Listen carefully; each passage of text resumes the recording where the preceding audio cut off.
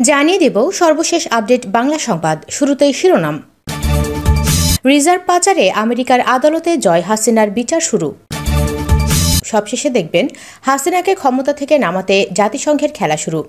এক হলো 34টি সদস্য দেশ, থাকছে পিনাকি ভট্টাচার্যের বিশেষ প্রতিবেদনে। এতক্ষণ শুনছিলেন সংবাদ শিরোনাম, এখন থাকছে বিস্তারিত। আসলে আপনারা জানেন যে আমরা প্রতিদিন ঢাকা শহরে ভিআইপি ব্যক্তিদের কাছ থেকে অভিযোগ পাচ্ছি, সেটা হচ্ছে যে তাদের মোবাইলটা চুরি হয়ে যাচ্ছে, মোবাইলটা পাচ্ছে না। আমরা এই সংক্রান্ত আমাদের ডিবি লালবাগ জোনের গাড়ি প্রতিরোধ টিম এরা তদন্ত করতে গিয়ে আমরা অনেক চোর ধরেছি, বাট মোবাইলগুলি আমরা আর পাচ্ছিলাম না। আসসালামু আলাইকুম প্রিয় দর্শক, আশা করছি সকলেই ভালো আছেন। প্রিয় দর্শক, আবারও হাজির হলাম আপনাদের মাঝে গুরুত্বপূর্ণ একটি নিউজ নিয়ে। প্রিয় দর্শক, পুরো ভিডিওটি কন্টিনিউ করবেন, আর কোন জেলা থেকে দেখছেন অবশ্যই তা কমেন্ট করে জানাবেন দর্শক শ্রোতা, আর অবশ্যই একটি লাইক দিবেন। আপনি যদি এই চ্যানেলের নতুন পরিবার হয়ে থাকেন অবশ্যই চ্যানেলটি সাবস্ক্রাইব করে পাশে থাকা বেল বাটনটি অল করে দেবেন, কারণ পরবর্তী নতুন কোনো নিউজ আপলোড করলে নোটিফিকেশন যাতে আপনাদের কাছে খুব দ্রুত পৌঁছে যায়। প্রিয় দর্শক, আর দেরি নয়, শুরু করা যাক। কাটাল রানীর লেসপেন্সাররা মেলা খুশি, বাইডেন কাটাল রানীর লগে সেলফি তুলিছে, পারলে ওরা মিছিল টিছিল বিজয় মিছিল টিছিল কইরা ফেলে, কবিতাও লিখে ফেলিছে। দেখেন, নাম দিছে সেলফি সংবাদ। লিখেছে, টুঙ্গিপাড়া শেখের মেয়ে শেখ হাসিনা চিনো অচিনি, তার সাথে আজ সেলফি তুলে ধন্য জো বাইডেন। কি ছন্দ মিল, মচৎকার। উই কলে ডাক্তার, চিটাগাং মেডিকেল কলেজ থেকে পাস দিছে, হাঙ্গের সিনিয়র। আবার ট্যাগ আছে দীপুমণিরে, দেখেন ওরা এনে হাহা দিয়ে আইসেন, যা দিবেন হাতে তাই যাবে সাথে। আবার কাওয়া কাদের কাছে যে বাইডেনের সাথে সেলফি দেখা বিএনপি এখন কি করবি, কি কবি, শুনেন। কি দেখলেন আজকে? বাইডেন সাহেব নিজেই সেলফি তুললেন, শুনছে না? সঙ্গে আবার পুতুলও ছিল। বাইডেন সাহেব নিজেই ছবি তুললো। এ দৃশ্য দেখে বিএনপির এখন কি হবে? এখন কি কোন যাত্রা? পতন যাত্রা না, পশ্চাৎ যাত্রা। এখন পেছনের দিকে, কেবলই পেছনের দিকে। হাসিনার মূর্খ লেসপেন্সাররা যদি কয় এই কথা যে এই যে এখন র্যাবের উপরে স্যাংশন তুলে নেবে, তারপরে সানডে মানডে ক্লোজ করে দেওয়া হবে বিরোধীদের, আবার একটা নৈশ ভোট করে সুখে শান্তিতে বসবাস করবার পারবি কাটাল রানী, আর তার লেসপেন্সাররা লুটপাট করবার পারবি ইচ্ছা মতো, তাহলে মেনে নেওয়া যায়। বেকুব মানুষ সব দেশে থাকে, সব সমাজেই থাকে। কিছু বেকুব আর গর্ধব হাসিনার লেসপেন্সারি করবে, তাতে কোনো অসুবিধা নেই। কিন্তু কাউয়া তো এটা মন্ত্রী, তাই না? এটা দেশের মন্ত্রী, এটা দলের সাধারণ সম্পাদক, মেলাদিন রাষ্ট্রীয় দায়িত্বে আছে। তো ওই জানে না যে দুনিয়াতে সেলফি চলে না, দুনিয়া সেলফি দিয়া চলে না। কারোর সাথে দৌড়ে যায় ছবি তুললে কূটনৈতিক বিজয় হয় না, এটা হ্যাংলামো। এই হ্যাংলামো এরশাদও করেছিল। দুনিয়ার সব শরীর শাসক যারা দুনিয়া পরিত্যাগ করেছে, সে ছবি তোলার জন্য হন্য হইয়া থাকে বিশ্ব নেতাদের সাথে। হাসিনাও হয়েছে। বাইডেনের কাছে যা সেলফি তুলতে চাইলে বাইডেন ছবি তুলে যে দেখেন, আপনি ইনকা হাজারো ছবি পাবেন নেটে। আর উই যে ওর মাইয়ারে নিছে, কোন ক্যাপাসিটিতে মাইয়ারে নিছে সাথে? তো G20 গেছে, তো ওই সরকারের কি? কাটারানি যে বাংলাদেশকে তার ব্যক্তিগত সম্পত্তি বানাইছে, এটা তো তার প্রমাণ।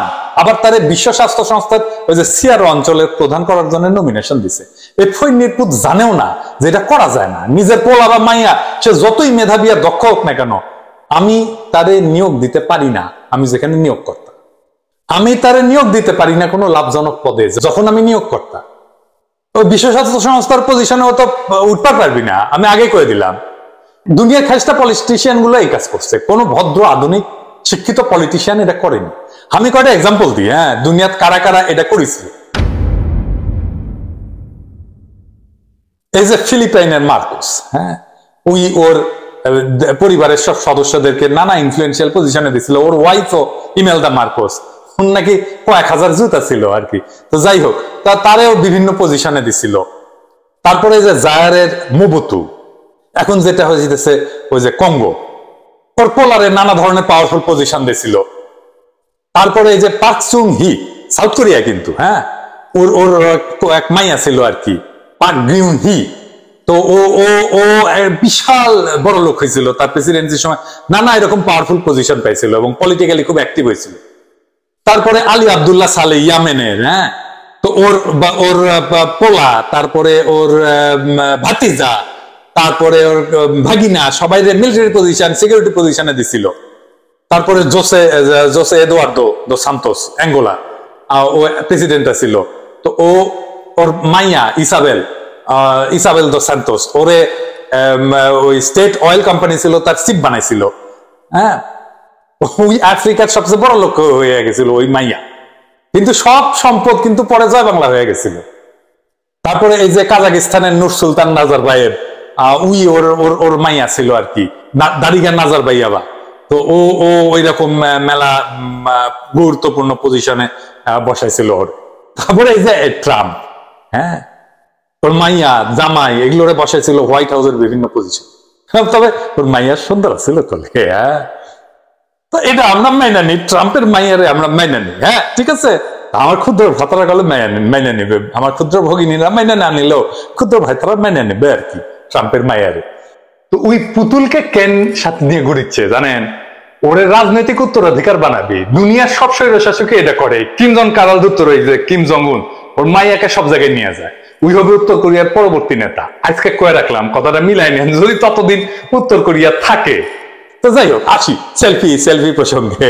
কাওয়া কি হলো এডিটর সাহেব, কাওয়ার সাউন্ড নেন না? আমার ক্ষুদ্র ভ্রাতারা আর ভগিনীরা কলে খুব পছন্দ করে কাওয়ার সাউন্ড নেন, জোরে দিবেন।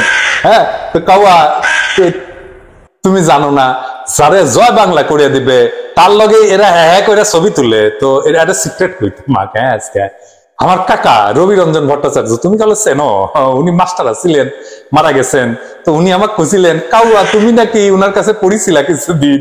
হ্যাঁ, তো আমি উনারে জিজ্ঞেছিলাম কেনকা ছাত্র ছিল। তো উনি হাইসা কইছিলেন মোটামুটি। তো উনি কারো সম্পর্কে খারাপ কথা কইতেন না কখনো, মানে উনারা যদি আপনি জঘন্য খাবারও দিতেন তো উনি কইতেন মোটামুটি হয়েছে। তো উনারা কলে দেশ ছাড়া লাগিছিল, প্রবাসে মারা গেছিল, তার মানে বুঝিচ্ছেন তো দেশ ছাড়া হওয়া কলে আমার পারিবারিক ঐতিহ্য।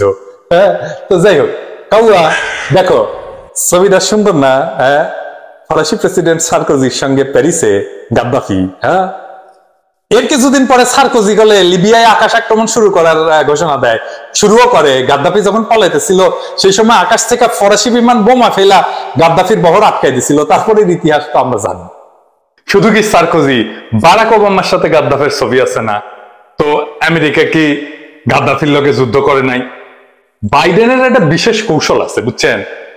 হোয়াইট হাউসে অ্যাসোসিয়েট প্রেসের মানে এপির যে প্রধান সংবাদদাতা জেক মিলার, সে কইতেছে যে সেলফি তোলা আর মেলা সময় ধরে হাত ধরে রাখা বাইডেনের একটা ওই পাবলিক রিলেশনের একটা কৌশল আর কি। তো ওই ছবি দেখেছেন না, ওই পুতুলের হাত ধরে আছে মেলা সময় ধরে বাইডেন। বাইডেনের কলে সেলফির হাত পাকা। আবার ফ্রেঞ্চ মিডিয়াতে ওর সম্পর্কে কয়া হচ্ছে যে ইনস্টাগ্রামে ওর নয়া সেলফির রাজা হওয়া মানে হচ্ছে কিং। এই যে কম্বোডিয়ার নির্বাচনের ঠিক 8 মাস আগে, এই গত নভেম্বরে আসিয়ান এবং যুক্তরাষ্ট্রের বৈঠকের জন্য বাইডেন গেছিল, হ্যাঁ, নমপেনে। তো ওইখানে ওই হুনসেনের সঙ্গে হাসি মুখের অনেক ছবি আছে যে দেখেন, এখন ছাপা হয়েছিল, কিন্তু সেলফি টেলগুলো তুলেছিল। কিন্তু বিরোধী দলকে নির্বাচনে অযোগ্য ঘোষণা করে একতরফা নির্বাচন করার পরে গত জুলাই যুক্তরাষ্ট্র আমেরিকা এই বিপুল সংখ্যক রাজনীতিবিদ, পুলিশ, নির্বাচনী কর্মকর্তার উপর ভিসা নিষেধাজ্ঞা দিছে না, সাহায্য বন্ধের ঘোষণা দিছে না। হ্যাঁ, বাইডেনের সাথে সেলফি তুললে আমেরিকার বাম্বু থেকে বাঁচা যায়, এটা বিশ্বাস করার জন্য আপনাকে নিকৃষ্ট মানের আওয়ামী লীগ হইতে হবে। আর একটা ছবি দেখবেন, হ্যাঁ ছবি, হ্যাঁ দেখেন, এটা হচ্ছে আমেরিকার প্রতিরক্ষা মন্ত্রী রুমেসফেল্ডের, ওর সাথে সাদ্দামের লটকালটকি। সেই সময় তো সেলফির আবিষ্কার হয় নাই, তাই ইনকা ছবি তুলিছে। এখন এলে সেলফি তুলিনি। মনে আছে তো আমেরিকার কোন প্রতিরক্ষা মন্ত্রীর সময় সাদ্দাম হোসেন জয় বাংলা হয়েছিল? দুনিয়ার বদ মানুষেরা সেলফি রাজনীতি করে। সে ক্ষমতাবানের সাথে একটা সেলফি তুলে তারপরে সেই সেলফি বেচা খায়। হাসিনা একটা বদ, ওই ক্ষমতাবানদের সাথে সেলফি তুলে সেটা বেচবি। বাংলাদেশের সবচেয়ে বড় সেলফি বাজ কে ছিল জানেন? রিজেন্টের শাহেদ। এই যে ওই এমন কেউ নাই যার সাথে সেলফি তোলে নাই আর ছবি তোলে নাই। ওর পরিণতি কি হয়েছিল জানা আছে তো? এই যে ইনকা হয়েছিল, হ্যাঁ, আর ধরে কঞ্চি দিয়ে পিটাচ্ছিল। শাহেদ তো ছোট প্রতারক ছিল, হাসিনা বড় প্রতারক, তাই হাসিনা একই কৌশল নিছে। আচ্ছা কাটাল রানী, ছবি তুলিলেই যদি বন্ধুত্ব হয়, তাহলে এই দুই নেতার দুই দেশ তো ভালো বন্ধু আছিল না, ঠিক কিনা? আর কার সাথে ইনজেক্ট করিচ্ছে তোমার বাপ? General tikka Khan, বুসার of Bengal ওর নাম আছিল, মানে বাংলার কসাই। ৭১-এর গণহত্যার মূলটা ওই করেছিল। আর হাত মেলানোটা তো এটা কথার কথা, তাই না? বাইডেনেরটাও তাই। বাইডেন তোমার কেমন পাত্তা দেয় সেটা বাইডেন টুইট করে বুঝাই দিছে। হ্যাঁ, ছবিতে কলে কাটাল রানী আছে, নামটাও নেওয়ার প্রয়োজন বোধ করে নাই, লজ্জাও করে না কাটাল রানী। সেলফি হাসিনায় আন্দায় রাখো আর তয় হাসিনা করলে ঠিকই বোঝে ওর কোন কোন জায়গায় ব্যথা, কিন্তু ওই তো স্বার্থপর। তার দলের লোকেরা বুঝে না যে আকাশের দুর্যোগের ঘনঘটা একের পর দুর্যোগ তার উপরে এসে পড়তেছে। ইনকা হইলে আর ভালো লাগে। এই কয়েকদিনের মধ্যে এপি একটা বিশাল দলা দিল, কি হয়েছে না খুলে কই। হ্যাঁ, আলগা মোমেন্ট গত বছর একটা প্ল্যান নিছিল, নাম দিছিল অভিবাসী কূটনীতি। সে কইছিল বিদেশে বসবাসরত প্রবাসী এবং অভিবাসী বাংলাদেশিদের নেতিবাচক প্রচার প্রচারণা মোকাবেলা এবং ইতিবাচক বিষয়গুলো তুলে ধরা হবে। এটা ছিল অভিবাসী কূটনীতির লক্ষ্য, মানে টাকা দিয়া কলাম লেখকদের লেখায় তুলে ধরা হবে সরকারের বিভিন্ন সাফল্য, ইতিবাচক দিক। তারা সব ছিল টাকা দিয়া লেখা চাপাবি করছিল, সেটা হাসিনার বাপের টাকায় না করলে আমার আপনার টাকায় তারা ছাপিছিল করে লেখা, প্রচুর লেখা, ৭০০-র মতো লেখা। কিন্তু হাসিনার কাম তো স্পেশাল, রডের বদলে বাঁশ, ভোটের বদলে নৈশ ভোট, বেগুনের বদলে কুমড়া, মাংসের বদলে কাঁঠাল, সবকিছুতে ২ নাম্বারই কয়ই লাগবিও, ইটিও ২ নাম্বারই করেছে। তো সে করেছে কি, ভুয়া নাম আর ছবি আর পরিচিতি দেখায় ৭০০-র বেশি আর্টিকেল ছাপিয়েছে দেশি বিদেশি নানা পত্রিকায়। এর মধ্যে বাংলাদেশের পত্রিকা আছে, ডেইলি স্টারও আছে, এই যে দেখেন, এই যে ডেইলি স্টার, নিউ এজও আছে। চিন্তা করেন, মানে ধরেন করছে নেদারল্যান্ডসের ইউনিভার্সিটির পিএইচডি গবেষক, আসলে সে কলকাতার মডেল। হ্যাঁ, আর ওই নামে কেউ পড়েও নাই ওই ইউনিভার্সিটির। কি কেলেঙ্কারি দেখেন, এটা বলে ছাপা হয়েছে নানা ভাষায়। আমি ফরাসি ভাষাতেও দেখেছি, যারা করেছে এটা ইনভেস্টিগেশন তারা ফরাসি সংবাদ মাধ্যম, অবশ্য এপি তো ফরাসি সংবাদ মাধ্যম। তাহলে দেখেন কাটাল রানীর সারা দুনিয়াত মুখ দেখানোর কোনো জো আছে? আর ওর লেসপেন্সারেরা কয় আমরা নাকি গুজব ছড়াই। দেখেছেন তো, গুজবের ফ্যাক্টরি বসাছে ওই, তাও মানুষে আওয়ামী লীগ করে। একটা মানুষ কত বড় বদমাইশ, কত নির্লজ্জ হইলে আওয়ামী লীগ করতে পারে? অবশ্য এটা বলে মুক্তিযুদ্ধের চেতনা, জানেন না? হ্যাঁ, এই যে দেখেন দেখেন দেখেন, বেনে বেনে করছি না, এই যে দেখেন টিক্কা খানরে নাকি মাইরা ফেলেছে মুক্তিযোদ্ধারা, ছাপা হয়েছিল তখন। আবার কয় শেখ মুজিব মুক্ত আছেন, আমার সবাই কাজ করেছিল বলে। আবার দেখেন না, মুক্তিযুদ্ধের গুজবের ভূমিকা নিয়ে এক মহা কিচ্ছা বাদ দিছে। হ্যাঁ, ওরা করলে সবই মহান, ওদের পাদে গন্ধ হয় না, জানেন তো। আচ্ছা, তারপরে আবার ২ নাম্বার বাড়ি, হ্যাঁ খাইছে কলে কয়েকদিন আগে। কি সেটা?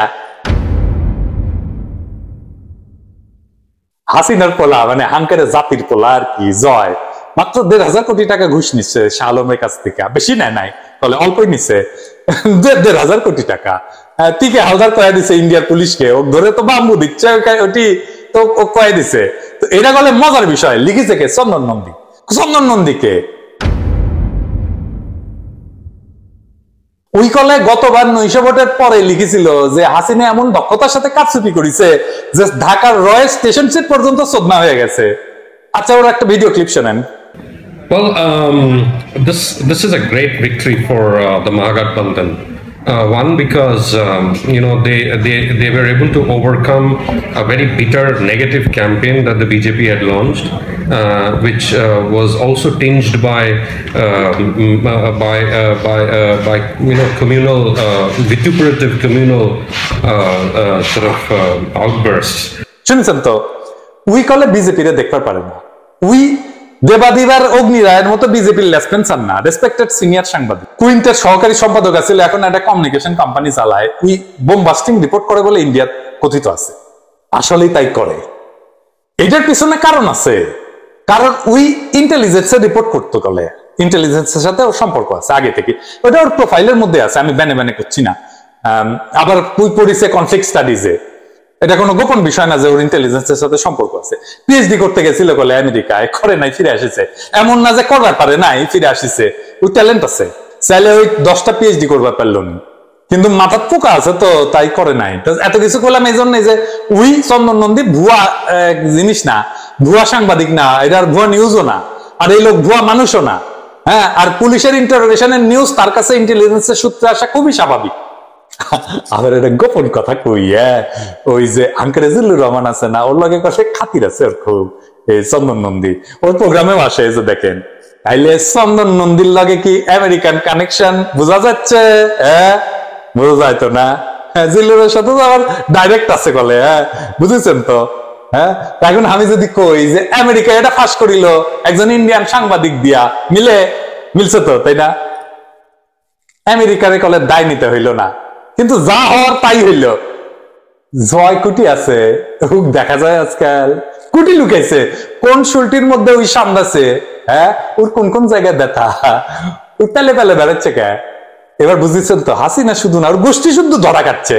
জামাই ধরা খাইছে, ওর মাইয়ারে দেয়া ডিভোর্স দেওয়ায় রক্ষা পাইছে, ওই কলে জানে ওর রক্ষা নাই, তাই ক্ষমতায় থাকার জন্য মরিয়া, ওই মরিয়া হয়ে ওর দলের আর প্রশাসনের লেসপেন্সারদের লাগাই দিবে, আগাই দিবে, আর ওরা বিপদে পড়বে। শোনেন আওয়ামী লীগ আর আপনাদের কই যে বুঝিচ্ছেন না কেন, ওর কলে ক্ষমতায় থাকা আর না থাকা জীবন আর মরণের সমস্যা। উই এই বুড়া বয়সে যাবজ্জীবন জেল থেকে বাঁচার জন্য এইসব করিচ্ছে। এসবের মধ্যে আপনি নিজেরা জড়াইতেছেন কেন? বিপদে পড়বেন কেন? আপনার তো চিনে রাখবে বাংলাদেশ তো এরকম না, 75 সাল না যে আপনি রং পাল্টায় ফেলবেন, তাই না?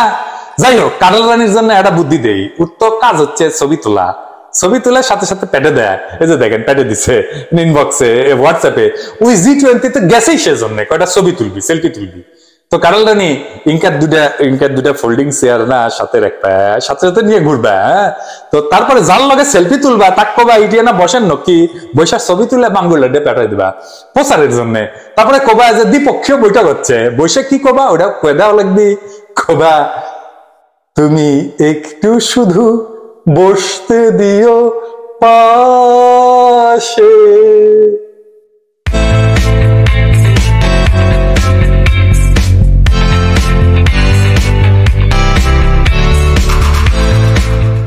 একটা পরে আমরা যখন খুঁজতে খুঁজতে দেখলাম যে একটা চক্র যারা ইন্ডিয়া থেকে বাংলাদেশে আসে, অর্থাৎ বাংলাদেশের যে চোররা আছে, যে চোরগুলি করে কি এই মোবাইলগুলি চুরি করে, তারা যেহেতু জানে যে ডিবি এগুলি ধরে ফেলতে পারে, এই জন্য তারা আইএমই নাম্বার চেঞ্জ করে তারা এই মোবাইলগুলি ভারত থেকে যারা আসে ইন্ডিয়া থেকে তাদেরকে দিয়ে দেয়। আবার ইন্ডিয়াতে যে মোবাইলগুলি চুরি হয় সেগুলি আবার ইন্ডিয়ান নাগরিকরা তারা অবৈধ পথে এসে আবার বাংলাদেশে এগুলি বিক্রি করে। এই চক্রকে আমরা ধরতে গিয়ে আমরা আজকে এখানে আসলাম ফ্যাশন হাউসে। এখানে এসে দেখলাম যে ভারতীয় পণ্য, হাজার রকমের পণ্য, সেখানে কসমেটিক, কাপড়, জুতা, যৌন শক্তিবর্ধক ওষুধ থেকে শুরু করে এমন কোনো পণ্য সেখানে নেই। এবং আমরা যখন 10 জন ভারতীয় নাগরিককে গ্রেপ্তার করলাম, এর মধ্যে বেশিরভাগ নাগরিকেরই পাসপোর্ট নেই। তাহলে তারা পাসপোর্ট ছাড়া তারা কিভাবে আসলো, এটাও আমাদের প্রতিটা আমরা তদন্ত করছি। এবং তারা যে কথাটা যেটা বললো, তারা ওইখানে পাসপোর্টটা রেখে মালগুলি নিয়ে আসে, যেমন কাপড়, তারপরে কসমেটিক্স, হেয়ার, যত ধরনের পণ্য আছে সেগুলো নিয়ে আসে, এগুলো এখানে বিক্রি করে।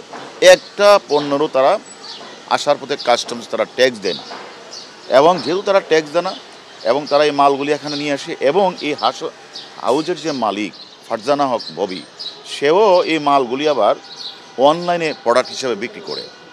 এখন কারো কাছে কোনো কাগজ নেই, তাই আমরা বিশেষ ক্ষমতা আইনে একটি মামলা হবে।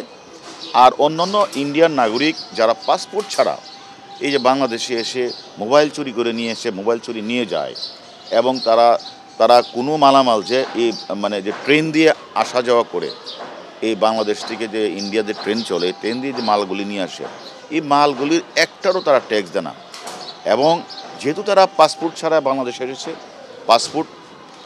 পাসপোর্টে আইনেও একটি মামলা হবে। আর যেহেতু ইন্ডিয়ান যে পণ্যগুলি বাংলাদেশে ঢুকছে একটারও ট্যাক্স দিচ্ছে না, তাই বিশেষ ক্ষমতা আইনও মামলা হবে।